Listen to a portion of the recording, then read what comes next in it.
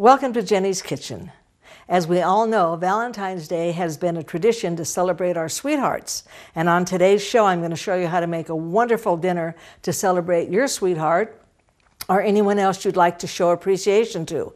On today's show, we're going to be doing a beautiful stuffed filet mignon and puff pastry with other goodies, and roasted potatoes that are really called fingerlings with fresh herbs, a wonderful simple salad with a simple vinaigrette, and port wine brownies. So with that said, I'd like to get started and take you back to the stove and show you how we're going to melt our chocolate, our port wine, and our butter. Now let me give you a caution about melting chocolate. It's best to use a double boiler, and if you don't have a double boiler, then set a nice stainless steel bowl over a pot of simmering water. And if you can, make sure that the bottom does not touch it, because what you want to do is you want your chocolate to melt slow and be cool when you're finished. Now, I'm using a copper pot because copper melts chocolate a lot faster than a double boiler would. But I'm going to caution you, I have ruined many a batch of beautiful hand-cut chocolate because I put it on the stove, went to do something else, and came back and it burnt. So stay with it all the time. So we're going to start here with a couple of cubes of butter. And I like to put the butter in the bottom of my pan first because I want my chocolate to go right on top of that. I'm going to turn on a very low flame here. And you'll be amazed at how quickly this chocolate will melt. We're just going to put all this beautiful chocolate. If you want to use chocolate chips, you could, but it really is best to use a nice Belgian grade of chocolate. And I'm sure any market would have what you need. And we're just going to pour this right in it. And there is a special spoon for melting chocolate, and it's a wooden spoon, and it has a little hole right in the center, so as you're stirring the chocolate, it stirs all the way through. All right, the butter's already starting to melt, as is the chocolate. And the reason why is because I have my ovens on, and these were set on top of the stove, and so they melted a little. But ordinarily you wouldn't have that. And then now you're just going to intermarry your chocolate and your butter until it's all melted. And it's not going to take very much time at all. Now if you want to use white chocolate, you can also use white chocolate, but dark chocolate with port wine is really the best. And as you can see, we've only been at the stove a couple of minutes and it's already turning to liquid. So again, use a pot like copper on a low flame or a double boiler. Stay with it. Do not leave it for anything. And you can see how it's already melting. This is a great dessert. Now, if you want to use a brownie mix, you could.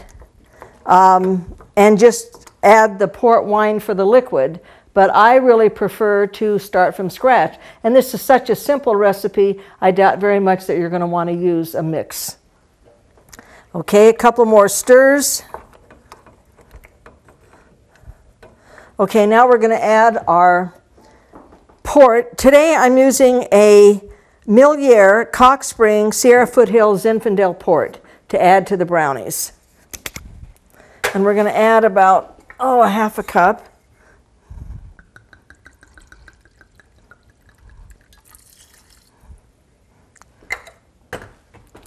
And we're just going to incorporate that into the mix here because the chocolate is melted. I just want to make sure all that wine, that beautiful, delicious port gets into that. I love chocolate. And if you love chocolate, you're going to love this dessert. Okay, everything's melted, as you can see here. So we're ready now to add our other ingredients. Once your ingredients have been melted, then you're going to come and you're going to incorporate the next 3 ingredients. And we're going to start with 4 eggs. And I'm going to show you a little secret in the event that you get an eggshell into your eggs. I know I've tried paper towel spoons, nothing works. But I'm going to deliberately, on this next egg, put a piece of shell in there and show you how to retrieve it. Okay, let me just break off a piece here like this. We're going to put it in. You're just going to take a piece of your egg and you're just going to scoop it up, and here it is. Because it's so used to being inside the egg, this is familiar, and it'll just, boom, come right to where you need it. All right, so then we're going to beat these whole eggs just until they look a little creamy.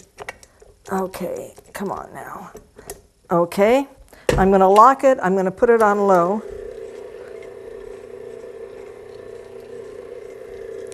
If you put it on a higher speed, it's going to splash all over. So when you first start something, do it low, and then as it breaks down, you can always increase your speed.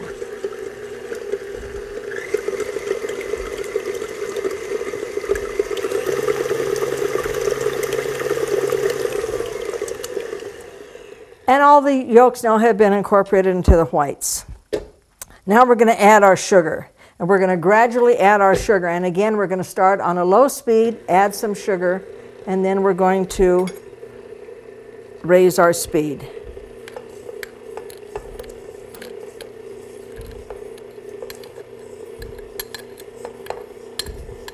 Once all the sugar has been added to the eggs, get that last drop, we're going to increase our speed.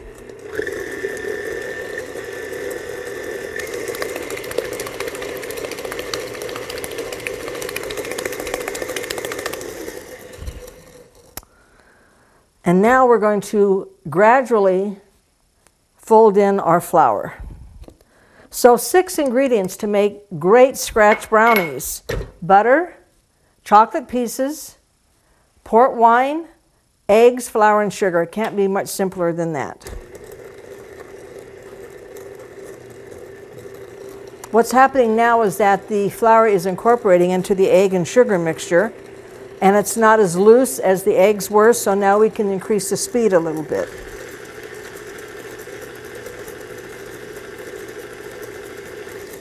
That's it, folks. Now I'm going to go back and I'm going to get the chocolate, and I'm going to bring it over and incorporate that in this. What you don't want to do is you don't want to have your chocolate be hot, because if you do, it's going to cook your eggs. So once you take it off your burner, let it sit for about 10 minutes. And now we're just going to add this in. I wish you could smell the aroma of this wonderful port wine and chocolate. Yes, sirree. Get as much of it as you can out of your pan. And who gets to lick the spoon in your house? I know in my house it would be moi. Okay. We're going to bring these up. I've lined these heart-shaped pans with foil, and I'll explain why as soon as I get the mixer going. Again, you want to start off on a low speed to incorporate the chocolate into your egg, flour, and sugar mixture. Now, these are heart-shaped pans, and I've just put some foil in like this, and I'm just going to butter the tops a little bit. And you butter a little bit on the bottom, and that makes the foil stick. That way it doesn't slip around.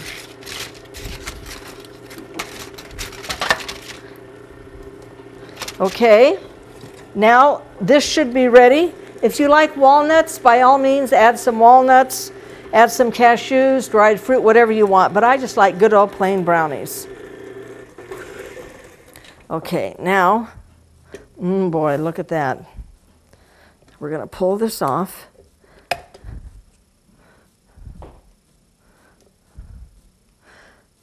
Got to get every last drop. Sometimes chocolate could be a little messy, but you know what? You just roll with it. Okay, now we're going to take this off. Now, when you're doing your foil, as you've noticed, I've left about an inch or two on each side, because after they're cool, then you just pull this out, and when you invert it, you just pull the foil, it comes right off. Because if you put it directly without a little lip, then you'd have a heck of a time getting it out of the pan. So, let's line these up. Do one stir.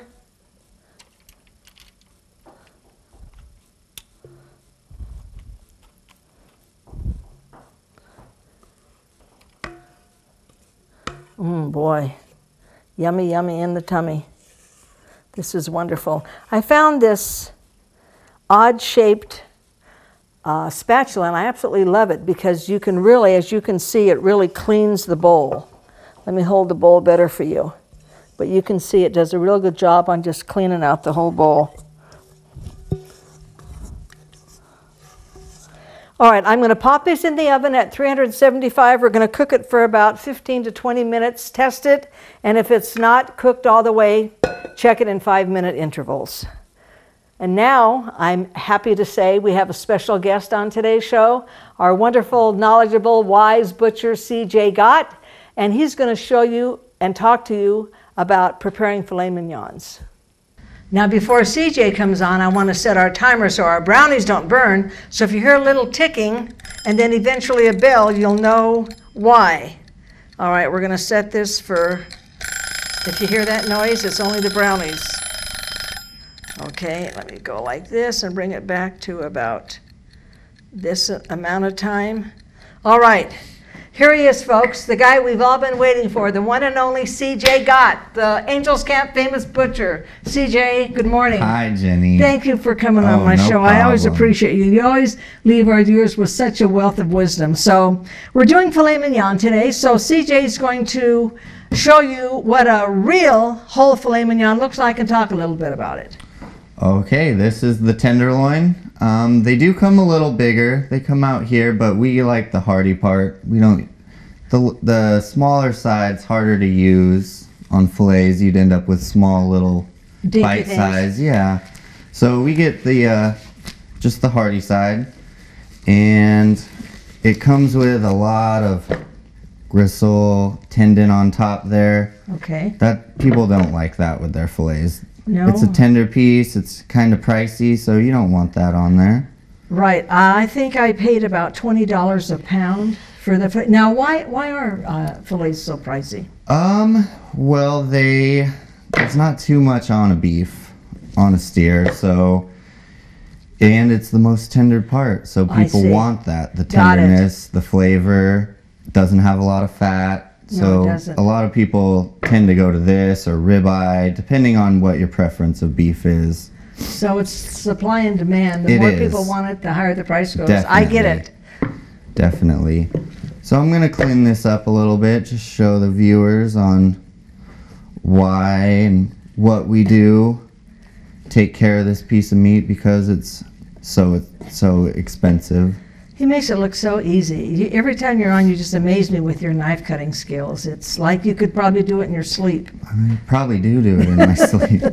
I know it as busy as you all are at Angels Market, but you give a quality product, and that's why I shop there so much. See, there's some good tendon right there. Yeah. You could chew on that for a while. So we're just going to take that off. And there's a big hunk of fat that sits down in there.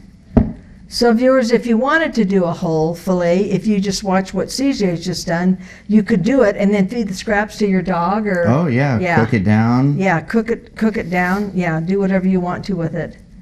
Now sometimes I like to take a whole fillet and butterfly it and stuff it with herbs and garlic and Dijon mustard and tie it and roast it. But oh my gosh, that looks beautiful, CJ. Now Yeah, this those are nice this ones. white part is called a sinew, and that can be Yes, tough, right? It can. Right. It can very well be tough. The thicker, the tougher. Well, that doesn't look too thick at all. No, but it comes off real So easy. yeah. Get a little bit on that bottom side. I notice when I cook with lamb, sometimes if I get the leg, there's some sinew on it. There so it's, is. It just holds that muscle to whatever it's attached to. So this Got it. is actually sitting on the side of the loin, Got it. which is the New York, and this is how you get your porterhouses, your T-bones with a little fillet on the side. Oh, very good. There's a nice chunk in there that we like to take out. And then it's really just getting this top piece. So it's not difficult, and it's not really time consuming because it's not like you're, cutting There's not a everything lot off. on No, this there piece. there really isn't. But I tell you what, you better have is a sharp knife, because if you don't, every time I go in there, the butchers are sharpening their knives, and too, dull knives cause accidents, right? Very, yes. Yeah. That's how people get their fingers cut. Yikes! Oh, that is gorgeous. Look at how pretty that is. Again, you've made it look so simple, CJ. It's not too difficult.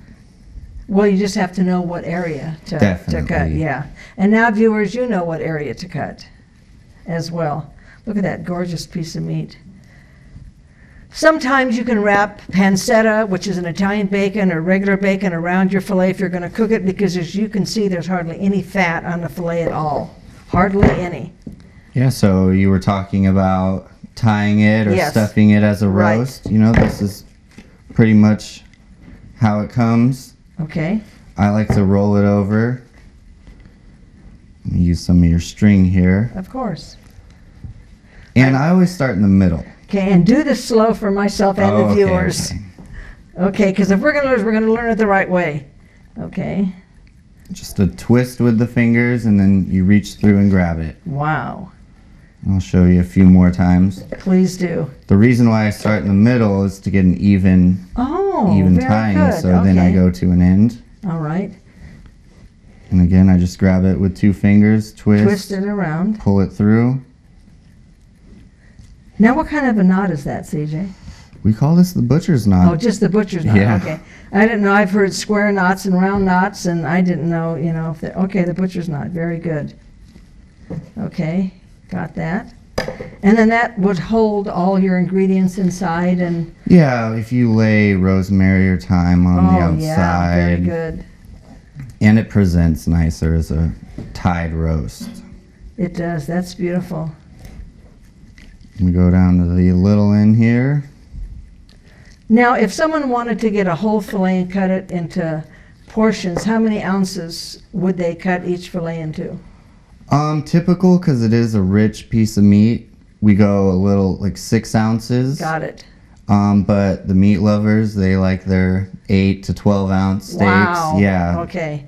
it's a lot. So it's just an individual taste, viewers. It's, because I was thinking if I was having a dinner party, if I got a whole one, and if I had like a 2 pound, and if I divided that by 6 ounces, then every so many inches I could tie it off, and then Yeah. I'd have my actual 6 ounce steaks. I wouldn't have to guess.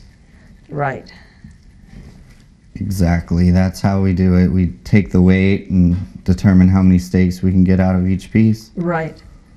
That's beautiful, CJ. My gosh. Look at how gorgeous. Oh my gosh, that is so beautiful. Yeah, it's What do you think, viewers? Your mouth watering already? I know mine is.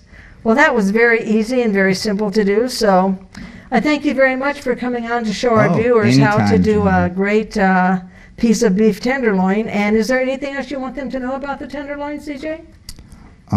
if you haven't had it, you should probably go try one out. Amen to that. Yes. I agree. And then I think I'll just cook that up for my daughter's dogs. What do you think? Oh, yeah, they'd love it. You bet they would. Okay, viewers, when you come back, we're going to show you how to make the Beef Wellingtons a la Jenny style. The timer went off. I want to take the brownies out of the oven. We don't want them to burn.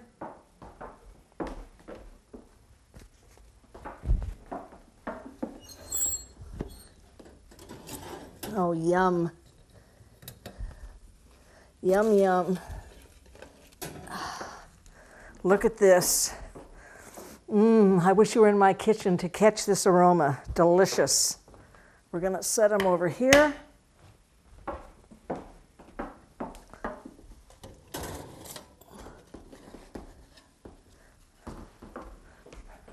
Here's the other one. Yum. Now, ideally, if you can let them cool off and put them in the refrigerator overnight, they are so dense and so chocolatey you feel like you're eating fudge. They're delicious. Okay, on to our filet mignons. Now, puff pastry comes two ways. It comes in a sheet, which is a long rectangle, or it comes in little shells. So if I'm doing a round, like a filet mignon, I'm going to get the little shells. But the choice is yours. And we're just going to roll them out. Now, I like to use marble because you don't need to use any flour or a minimal amount of flour for your dish, because your dough won't stick to the marble like it would to another type of cutting board. So now that we've taken this, I like this cheese. It's Borson. I put it in my mashed potatoes. I eat it on crackers. I use it for my beef Wellington. It's really good. So we're going to spread a little bit on the dough. And then we're going to place a mushroom. This is a baby portobello. And we're going to place that down. And then we're going to take a filet mignon and we're going to lay that down. And then we're going to wrap all of this over the top and we're going to seal it up.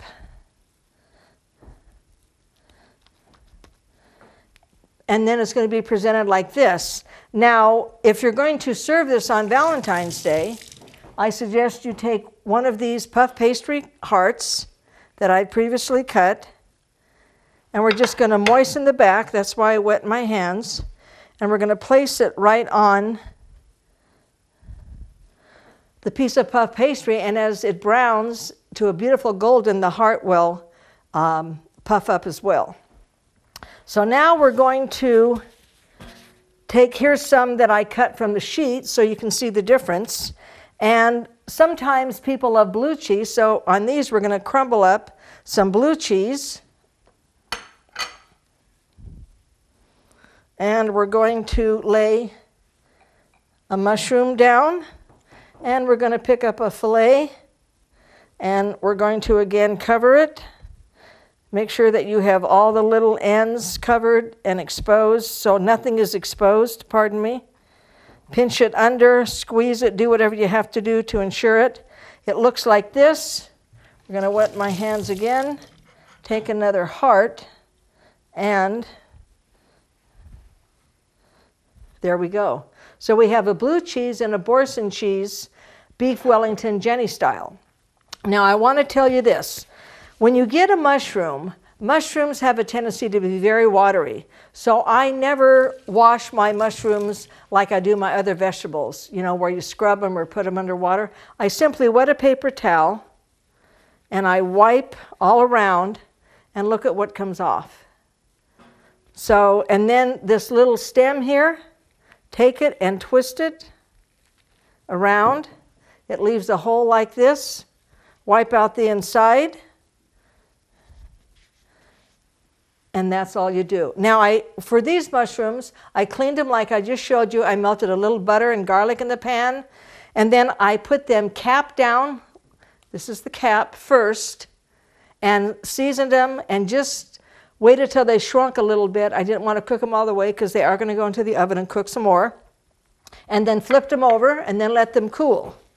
And now we're going to put these beef Wellingtons into the oven at about 425 degrees for about 20 minutes. Now, as you can see, these are not raw because you have to sear them first. You want to get a little brown color on your meat. So I seared them, hot flame, melted butter, butter was bubbling, plop them in, cook them at the most a minute per side, pull them out, let them cool. Because you still want the insides to be raw because again, it's going to cook in the oven and I don't like overdone meat. So with that said, I'm going to pop these into the oven and then we're going to move on to making some wonderful roasted potatoes with fresh herbs. I remember when everyone used to steam their vegetables, and steamed vegetables are good, but if you've never roasted a broccoli or a carrot, you don't know what you're missing. Roasting just intensifies the flavor. I just cannot describe to you how great roasting a vegetable is. Now there's a lot of things you could prepare with the filet mignon. You could do mashed potatoes, you could do baked potatoes, twice baked potatoes, you could do scalloped potatoes, au gratin potatoes, but I'm going to show you how to make a simple roast potato that will knock your socks off. Okay, these little potatoes here are called fingerlings, and you can see why just by their shape. And they don't come out year-round. So when they're in season, I try to buy them as much as I can to prepare them the ways that I like them. So here we have a bowl of fingerlings, and I'm going to sprinkle a little olive oil on the fingerlings now. And good old olive oil. And then here's some fresh thyme. We're going to sprinkle on a little fresh thyme. Gotta have a lot of time. And a little salt.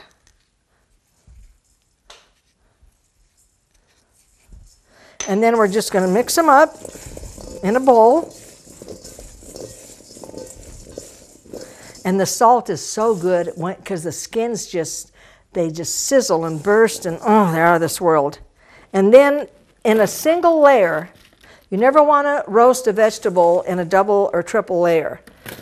You want it to cook on its own by itself. So you just spread this out. I love using parchment paper because I just wrap it up at the end of my roasting time and that's all I have to do to it. Now I want to show you, we're going to pop these into the oven about 375 degrees. These should be cooked in about 20 minutes. So let's go ahead right now. I'm going to pop them in the oven along with the fillets. And we're going to have them roast together. This is a great one oven meal where you can put everything into the oven and you're set.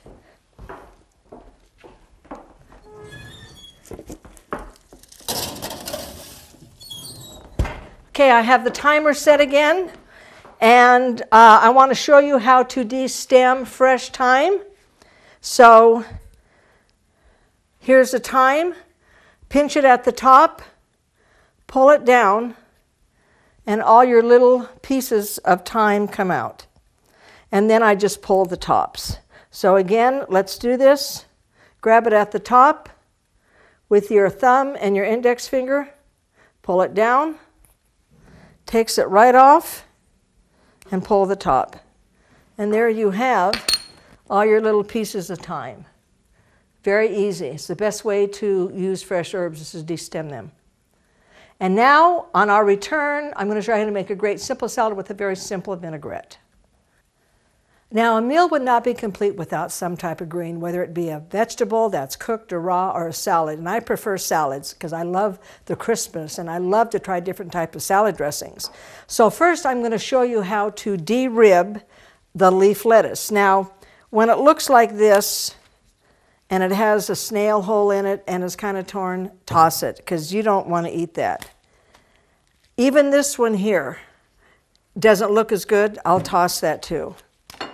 This one looks fine. So I'm going to fold the ends in. I'm going to fold it together like this, and then I'm just going to cut all this apart, and I'm going to place it into my salad spinner. And I will continue with that. Nah, this one doesn't look too good. Now this side here doesn't look bad, so maybe I might trim a little off that side. But you want to get nice, beautiful looking leaves for your salad.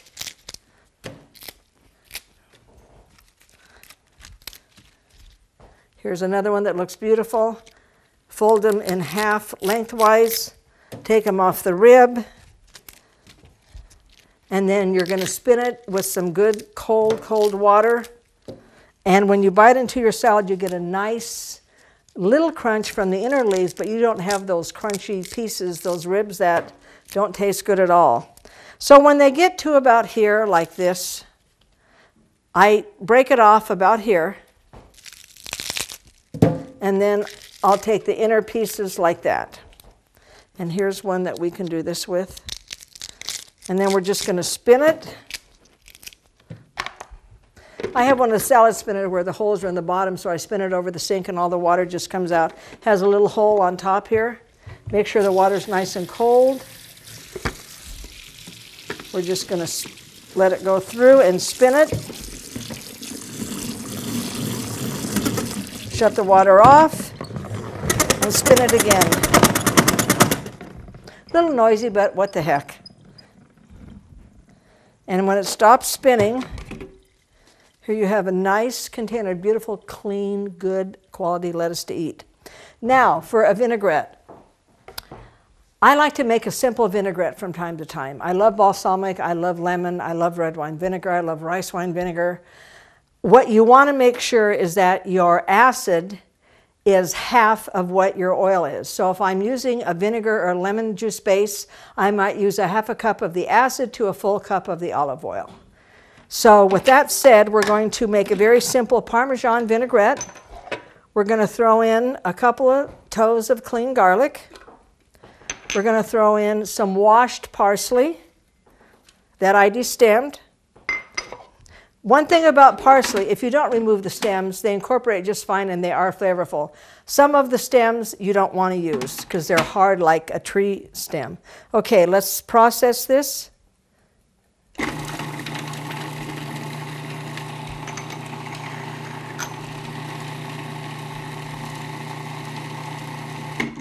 That looks pretty good. You can see the little pieces of garlic that have been chopped up. Now we're going to add a half a cup of red wine vinegar.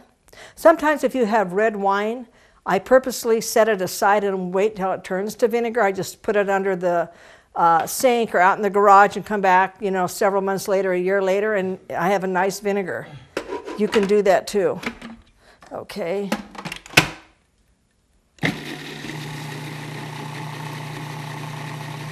Looks good. Now the secret to a nice thick dressing is to let your oil emulsify with your other ingredients. So that means we're going to put it through this tube here. There's a tiny hole in the end, and it's going to drip down, drip by drip, and that'll make our dressing nice and thick.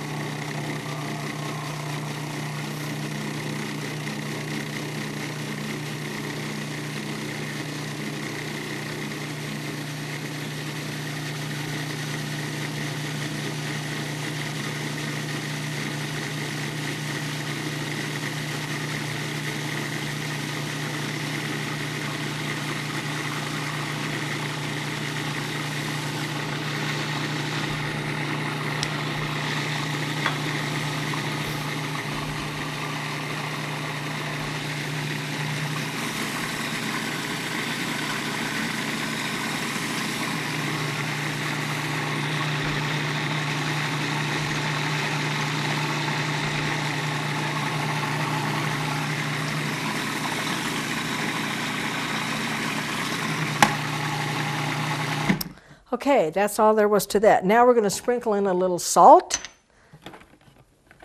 Oh, there we go. And a little cracked pepper. I hesitate to do that sometimes because it drips all over the countertop. And some Parmesan cheese. The fine grade is better. The finer grade is better.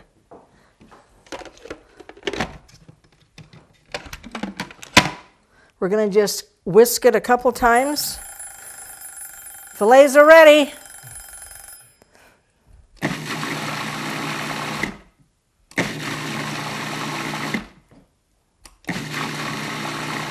That's it. All right, I'm going to go check the fillets, and we're going to come back and have our presentation. For your sweetheart or anyone else, like I said in the beginning, you want to show appreciation to. And since CJ, you're one of my many sweethearts, I want to invite you to stay for lunch. Can you do that? Oh, of course. Absolutely. Well, here we have our Beef Wellingtons Jenny style. Normally, Beef Wellington is made like we made them, but it's made with no mushrooms and no cheese. It's made with a liver pate. But I don't know too many people that like pate anymore, so I created this myself using blue cheese and mushrooms or Boysen cheese and mushrooms. Create your own essence, like I've always told you. Experiment, do what you want to have, do what your tastes dictate. Here's our herb roasted potatoes, our fingerlings, our salad with our Parmesan vinaigrette, and our wonderful chocolate fudge port wine brownie. Now, I apologize, it's in the pan, but it didn't cool long enough. So if I bring it out, it's going to disintegrate and fall apart, and I don't want that to happen. So with that said, I wish you all a very happy Valentine's Day and a happy any other day, and we'll see you on the next Jenny's Kitchen. Thank you, CJ, so much. You're welcome, I really Jenny. appreciate Thank you for all your having help. You bet. Bye, everyone.